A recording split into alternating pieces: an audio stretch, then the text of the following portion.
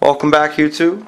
I would just want to go through a couple quick demonstrations on the Green Monster, some power demonstrations, just so I can demonstrate the power of the Slayer Exciter Tesla coil that I have set up over here. And I'll just let the results speak for themselves. So you all know what this is. You've seen this in a couple previous videos that I've had. This is my 40 watt, 48 incher. Okay. Christmas tree lights, LEDs of course, and another once dead, now revived fluorescent tube. Here we have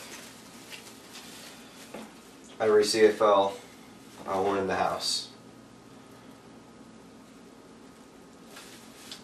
Can't really position them, but as you can see, they're all lighting up. I have nothing else in the house. Really, I mean, I'm just going to have to start buying more light bulbs at this point, or just keep buying the big fluorescent tubes until I load the circuit down and it just breaks down. But 19 volts in at, gosh, it's got to be around 500 milliamps. I've proved this in previous videos. Other individuals have proved that no matter how many bulbs you add to this ambient surrounding, the current really doesn't change all that much.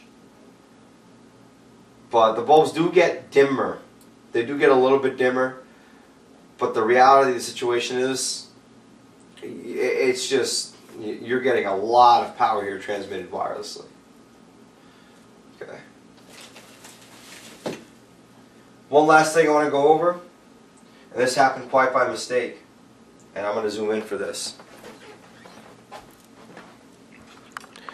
So I cleaned out my Christmas tree, and I had a few streamers on the floor. I had one dangling off my wrist, and it came near the Tesla coil as I was reaching towards it before, and it exploded in my hand. Wait, what? It exploded in your hand? Well, let me demonstrate. So here we have, guess what is it called? Christmas tree garland? Oh, there it goes. Watch this, guys. Watch this.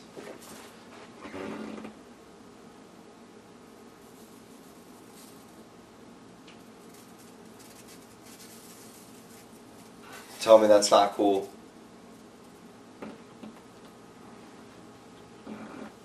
Here it is. Just a little metallic string right there. See it in frame? And just watch the tip. And it bakes right to it.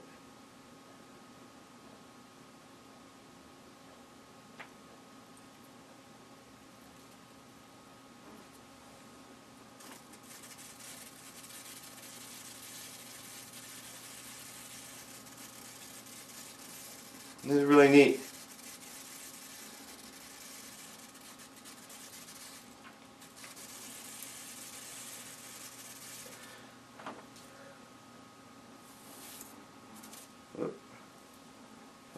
It all catches it, and it all goes up.